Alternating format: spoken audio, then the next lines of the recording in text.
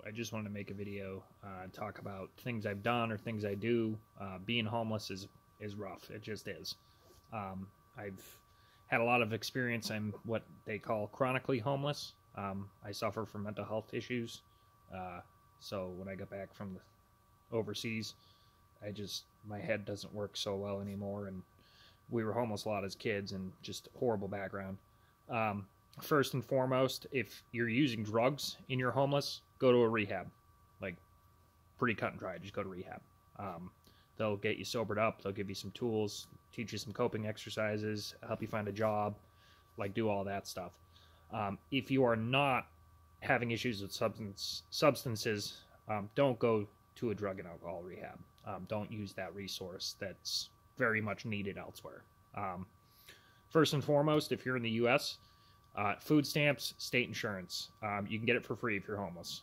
You can get a couple $100s a month for food. You can get free health insurance. With the free health insurance, get your ass into therapy. Like, boom, go. It doesn't matter if you don't have any mental issues. You probably do. That's probably why you're homeless. The atypical, like you just lost your job, things went to hell real bad, or an unforeseen disability hit you, you're going to need therapy. Homelessness will rip you apart. Luckily, I've landed in my friend's garage. It is not heated, and it's currently 33 degrees out right now. So it's cold. But therapy helps a ton. It'll help straighten your head out. Back when I was on the streets, what I did was I got myself a nice backpack. I still have the backpack over there. It's my romping around town bag now. I got that right out of the gate. And then what I did, I got a change of clothes. I had 2 changes of clothes. I took the nicest one I had in like triple garbage bag that and stuffed it to the bottom of that bag. That was my, I got to go see my therapist, a doctor, job interview. Like, if it was important in the past, court case, you want to be presentable. So like, leave that there. And if you have to, the ones you're wearing, let them rot off your body. After that, it was gym membership. I strongly advise, if you're homeless, to get to a city. There's better resources. You can try out a homeless shelter. They're not for me. I'd rather be camped up. Bathing has got to be first and foremost. You can go to the Dollar Tree, get yourself some mouthwash, toothpaste, some soap. Go find a brook somewhere. Hope it rains. Be discreet. You don't want to be picked up by the police because you're bathing naked in a park fountain. I've seen that. I've not done it. Gym membership. Back when I first utilized it, gym memberships were about $11 a piece. Now they're about $50 a month. You want to go in there, walk on the treadmill, use the stair stepper for a half hour or so, and you get a shower. If you just go in there, take a shower, come back out, they'll revoke your membership. They don't care. That's not what the gyms are for. The gyms are for exercising and all that stuff, but exercise is really good for your mental health. Get a good workout in, go shower. Tents, depending on where you're at and the type of homeless culture you have going on around you. Where I'm at, there's a lot of people using hard drugs, fentanyl and crystal meth. If you have a tent, it immediately puts a target on your back. They will unzip that thing, cut it open, come get your stuff. They view it as you have some type of income or money or resources that they want, and they will take it. One of the biggest things outside of the elements you have to worry about when you're homeless is other homeless people. That you don't really want to have a stationary, structured, full-blown camp going on in the city. The state in the city or the county or whatever, they'll come in and sweep that stuff. They'll say, all right, you got to go. You have about enough time to grab a backpack, not really pack it, so always keep that shit packed. But after that, they will take the tent, everything, they'll throw it in the dumpster. If you try to get your stuff, they'll arrest you. That is a viable option. I don't condone crimes or anything like that, but if somehow you did something minor to land yourself in jail, 90 days inside, a couple meals a day, it's not so bad depending on your situation. I've done it before. Like I said, I do not condone any type of crime. Just don't do it. Outside of that, you want to be warm. I went with a sleeping bag. I got this one right here. It just good to curl up in. In the summertime, something to lay on top of. In the wintertime, obviously, it's a sleeping bag. And you really need to lower your desire for food. You got to lower it. If you think you're going to be full every day off your food stamps, you are not going to be. For a while there, I was eating one large meal a day. Well, every other day at the start, and I was doing odd jobs that I could find, whoever would give me anything. So maybe I was eating one large meal at the end of the day. It's nice, especially when it's cold. You got to fill your belly before you sleep to try to hold some calories so your body can keep itself warm. Take care of your feet. If you know your socks and underwear, if your like underwear and t-shirt and jeans are all ripped up and shredded, try to replace them if you need them. Outside of that, you kind of want to funnel all your money to your feet. You want to keep them dry. You want to keep them warm. Simple as that. You don't want to end up with a horrible blister or an abscess on your foot and then have to walk, 2 hours to a job interview. It just save yourself some grief. Let's see what else we got here. I can just kind of fill in. So something I did way back when in 2012 when I first got home. A cell phone is kind of crucial to finding a job. That goes back to getting yourself a nice change of clothes and stuffing it in your backpack and forgetting about it until you need a job interview. Any Health and Human Services office, you see them in the larger cities on the street corners. They're giving out phones. Those are government-issued phones. They're minute phones. Really, really good. You get a phone number for free. Put it down on a job application. They can call you. You can go to work. You go from there. Outside of that, if you already have a phone and you're on some type of government assistance, again, here in the United States, the Affordable Connectivity Program takes about $25 off your phone bill. You just walk into the store and apply for it. So that's, even if you're not homeless, that's a very handy tool. Outside of that, like I said, with the food thing, you want to keep it simple, high concentrate. You want a lot of protein. You want a lot of calories, even if they're dead calories. In the past, there's been times where, I had a little bit of money and I went and got 4 sticks of butter and I ate that. It was gross, but the calorie intake, that's all I got. Luckily then I was 20, so cholesterol, my heart could take it, I guess. I don't recommend it long term, but it's a way to get calories in. You just got to pack the calories on. Drink plenty of water. That's super important. Most places you can go to the library or restaurant, fill up a water bottle. Keep hydrated. That's the best you can do. You want to be off the beaten path. You don't want to be associating with other homeless people. And always, always, always, always be polite.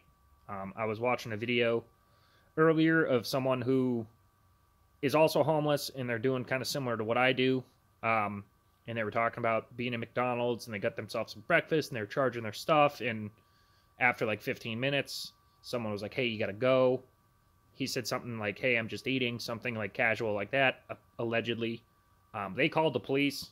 The police showed up. On his way out, he screamed, "Go F yourself." He's the exact reason why they didn't want homeless people there in the first place. He perpetuated the stigma. If you're super polite, it doesn't matter. If you think people are going to treat you with respect and dignity, that went out the road as soon as you were homeless. That's gone. Some people will, but if you're expecting it from everybody, you're going to have some hurt feelings and you're going to be hateful to the world. Doesn't matter if it's the mailman. It doesn't matter if it's a cashier, a teller, a cop, another homeless person. Does not matter. Be polite and respectful. You can be polite and respectful. Do not expect them to be. And you never know. I've had some of the most cranky, belligerent people. Like I actually had one who's back at the end of 2012 again. I was panhandling, flying a sign. Go to a busy intersection, a couple hours at rush hour and get yourself some money. And he pulled off and he was yelling at me, calling me a bum, all this stuff. And I was like, I've only been in the States for 3 months. The VA I was in shut down. I was explaining to him my situation. He was still yelling at me, all this stuff. And he's like, "You're just going to go buy your heroin or whatever." And I was like, "No, I'm off heroin. I was doing it, but I'm not doing it anymore." And just this miserable looking guy. And he went to CVS and came back with a piss test. And he piss tested me. And it came back positive for marijuana, which I had told him I had been smoking. But nothing else. I was like, my leg hurts. I showed him the scar. I'm missing bones in my leg. My kneecap's gone. I have cadaver ligaments. My leg is junk. and it was what I was doing at the time to help with pain. And he did the piss test, came back positive for marijuana and negative for everything else, and he gave me like $200 in the job. So like you never know, and I was polite the whole time. I was like, I'm sorry if you're upset. Like this is what's going on. Like I didn't talk back, I didn't cuss back at him, even though I wanted to because I'm very reactionary. But if you are polite, you will go leaps and bounds and be honest. That's the same thing. Like when I'm like homed and working and gainfully employed and stuff, I'll give money to panhandlers, and I'll straight ask them, "What are you going to buy with it?" And like I can tell who's on drugs and who's not. It's a big part of my life and my past. And like if they're like, "Oh, I'll probably get some McDonald's and a pack of cigarettes and then go get some other stuff." They're like, you know what? As long as like food's on that list, I believe you. You still need to eat. I'm a firm believer in people are just trying to survive. But again, that goes back to the best way to get out of homelessness is go to rehab if you're on drugs. Simple as that. You want to start working, save as much money as possible. Try to hold the mentality if you are sleeping on the street and you get that $200, that $300 from some random job, do not go buy a hotel with it. You're going to want to, but a night or two at a hotel, not justifiable. It's not going to get you anywhere. That extra couple $100 can resupply you. Make sure you have like, a buffer in the bank. Again, panhandle, get yourself $30, go open a savings account, a checking savings, throw it in there. A lot of them have minimums. You do not want to be carrying cash on you. Most banks, you can deposit cash through their ATM. Again, back to the other homeless people, you do not want to have cash on you. That hide it in your boot bullshit that everybody says, no, because back when I was out doing my thing and the other people around me were doing their thing, I'm going to take your boots. So you're just going to make it like you're going to lose it anyway. Keep it in the bank. Nobody can take it if you don't have it on you. So like do that. You want to, obviously gear towards getting a job. That's step one. So if you can get some side work, get a little side hustle going, collect cans, like if you're able-bodied, like it's pretty feasible to get $20, $30 a day in cans. You spend like $10 on your meal for the day. You stack up $20, you can get yourself a pack of nice white t-shirts, maybe a new pair of jeans, some decent-looking tennis shoes or boots. I suggest boots. A lot of the side day labor stuff you're going to get is going to be construction, landscape, stuff like that. And don't ever be afraid to walk into a garage somewhere and be like, hey, like I'm trying to, work. Could I like sweep the floor or something for $10? Like clean up. Like I've gotten jobs that way before. Of hey, like I'm struggling. I'm not asking for a handout. I'll work for it, and I ended up with a full-time job in the past from that. Those are big ones. Warmth is another big one. I don't have to do it now because I have like ample blankets. I'm obviously in a structure, so like the wind is not getting in here. When it rains, I don't get wet. Outside of that, for a time there, stuffing your clothes with like crumpled up newspaper, air is your friend. When it gets real cold, like I would say anything above 25, you do not want 2 pairs of socks on. It'll make your feet sweat. It'll freeze. You'll get frostbite. Big bad. Don't do that. When it drops super, super cold, then you want to start doubling up. But air is your friend. Same thing. If you got one decent sleeping bag, you can get in there. You get a good cushion underneath you because the ground will suck the warmth out of your body so fast. So if you can, find a pallet or something. It might not be comfortable, but get a buffer of air underneath you. Do not be touching the ground. That's really it. Those are the stages I've been at. I did the therapy grind. I got a phone going. I got a job. I actually just started a couple days ago. I've flown signs. I've done, drywall and framing for, not barely even $4 an hour. Working 11-hour days, getting like $35 for the day, maybe 50. I did that for a few months. It wasn't great. But like, that's the best you can do. Canned food is going to be your friend. I'm a big thing of, peanut butter sandwiches. You get a big family jar of peanut butter for $8, a loaf of bread for a couple dollars. You get some food for a couple days. High in protein, high calories. if you don't want to be carrying around a loaf of bread, because you can smash it real easy, canned food's your next best option. Never have more than a day worth of food on you. It sucks. It's one of the things I miss the most, the convenience of a cupboard full of canned food, a fridge full of food, a pantry with all that stuff, different types of breads on the counter. Like, I had all that stuff. Having multiple days of food on you, it's back to why I don't condone having tents. If you get a bunch of food on you, someone gets a glimpse in your backpack and it's all food, they're going to snatch that shit.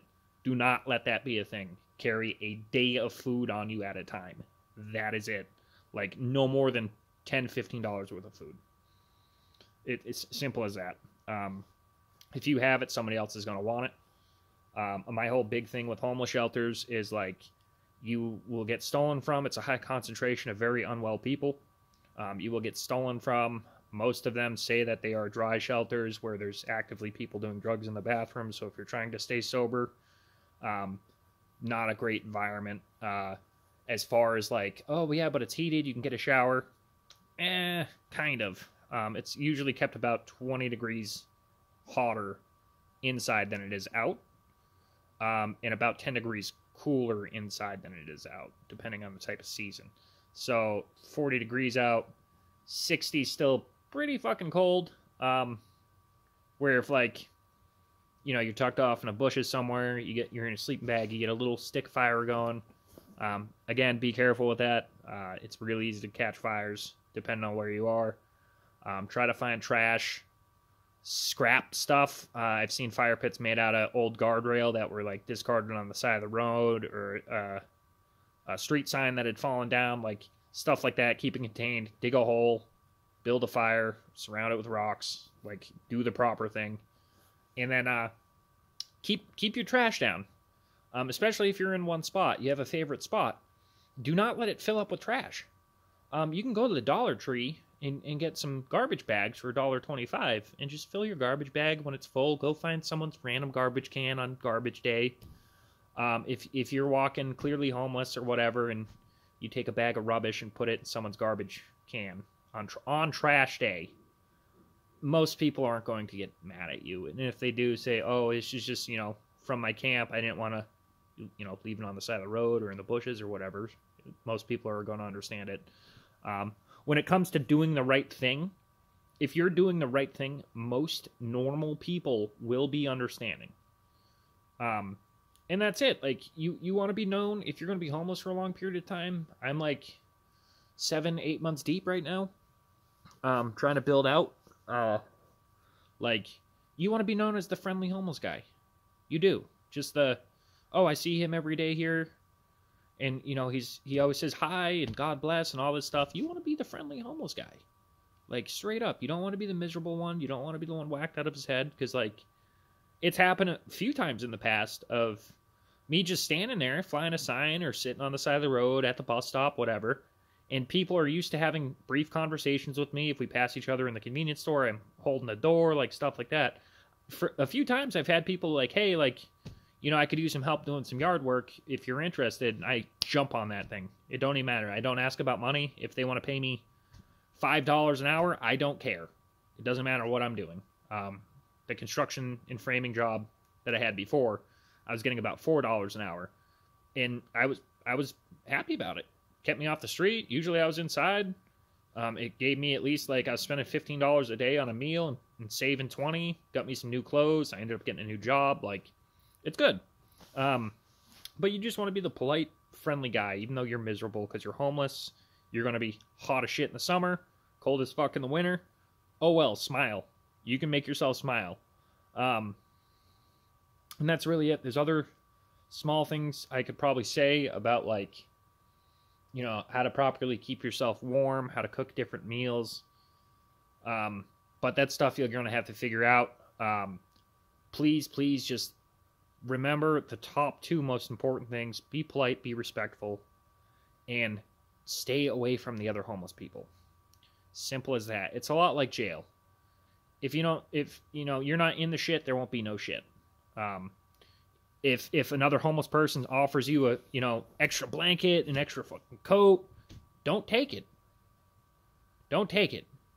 Like, because that means, you know, food stamp's going to come on the 5th, and they're going to be like, hey, that coat was $50, let's go. Like, same thing. Like, nothing's free on the streets. There's, you know, honor amongst thieves is not a thing. Like, they will roll your shit.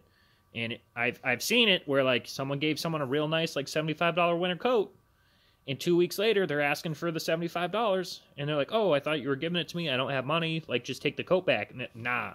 They beat this dude's ass, took the, like, 40, 50 bucks he had in his pocket, his pack of cigarettes, his phone, and the coat back. Like, don't. Just, you gotta be self-contained. Therapy will help you a long way, and being polite and courteous and keeping to yourself will patch things out. I myself, like I said, I've only had a couple shifts. I have a full-time job now.